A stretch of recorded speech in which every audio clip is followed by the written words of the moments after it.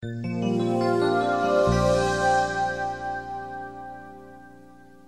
you been microaggressed? Have you been triggered? Have you been culturally appropriated to the point where you're like...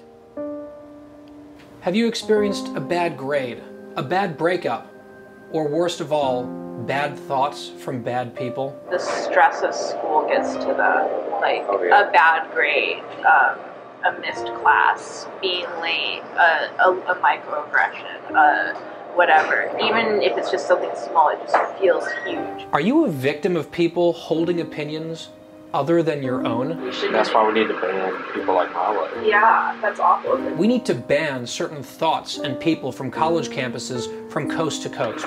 And you can't invite someone with those types of views. No, You've got to block those types of things out if you want to be truly diverse. Are you tired of being kinda hetero white man splained to? Every place should be a safe space. We should have like calming rooms. Sometimes it just feels like you need a space. Like, but it would also be nice if there was like a room I could just go in and just like... Being the victim of a microaggression can be a very macro, agonizing micro experience. Fortunately, we have a macro solution. We are demanding that campuses redistribute their endowments and their tuition to pay for things like special first aid kits. Like if you could know that you could go to an advisor into somewhere and just say, I need emotional first aid. I try to look the other way, like the people saying that. Emotional first aid. Emotional first aid. George Washington, Thomas Jefferson, Alexander Hamilton are all part of an infamous group of founding fathers.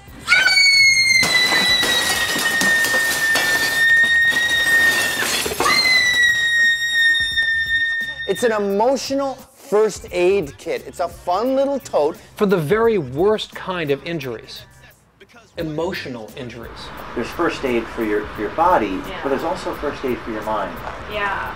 As a non-binary person living in this binary world, everywhere you look, there are these white dudes doing white dude things. And as much as our department would like to say that we're super awesome and stuff, like there's a bunch of white dudes running white dude things, and there's misogyny here. I have friends who would shout into pillows. So I spend like the majority of my nights just like screaming into a pillow, like God, why? Personally, I would run into walls. That was before I was introduced to the emotional first aid kit. We also found brave leaders at the University of Houston who understand our plight and want to help. So like if you need help actually putting together the kits, I would come and help you guys. We found faculty with more than enough time to devote to our cause. They're really cool with me. Basically doing artwork. That's why we're installing one of these on every single corner, in every single dorm. Totally free of charge, of course. We want to give this to every single student basically in the world, but we'll start here. I'm like, what do you put in those kits? One of the things we just started out with was just a very soft baby blanket. There's an owl blanket. That you can, it's little monkeys who are sailors, who are genderless. One of the biggest issues is your surroundings and all of the people. So how do you cancel out the people? Or your experience of the overwhelmingness that you're feeling? When they're all like freaking out, like when everything is like loud, even loud noises. Just basically earplugs. You just pop those in.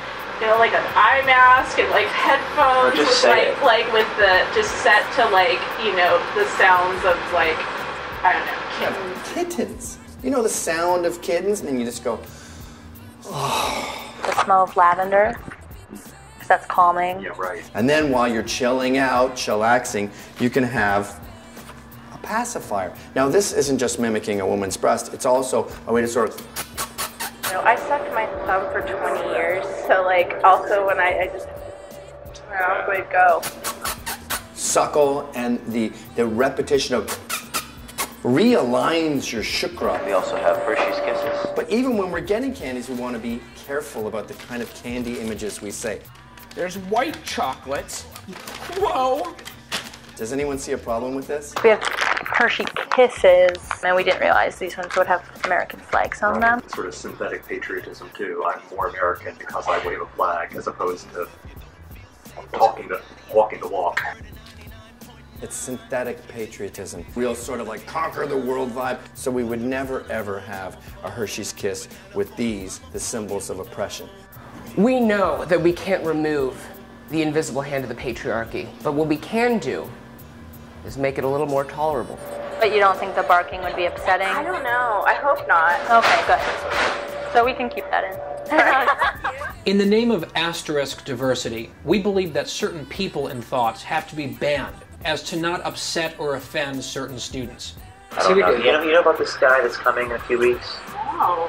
It's like really hateful person. Milo or Miko. You know what I'm talking about? No. I'm going to look up the event. Milo. Oh. Have you heard Is this him? Yeah. British journalist? This guy that looks like a weird Anderson Cooper? I'm sorry, I just got sick to my stomach. I have two moms, and it took me a long time because I just thought because I have two moms that my moms would be super liberal, and then I'm like, they're not. They're kind of conservative, crappy. You guys, like, contact with the president or the president's office? We're going to work. How did they let him come here? They shouldn't have let him come. You're actually not doing it when you bring these people in. Is you're not celebrating diversity. And instead you're doing the exact opposite of that. Because the new definition of diversity is a beautiful kaleidoscope of the same idea. If you're listening, baby, you're gonna be fine. Whether it's xenophobe, homophobe, bananaphobe, Islamophobe, yeah, we know. We made a kid for you just to make it home. We will no longer be silent, we'll make it known.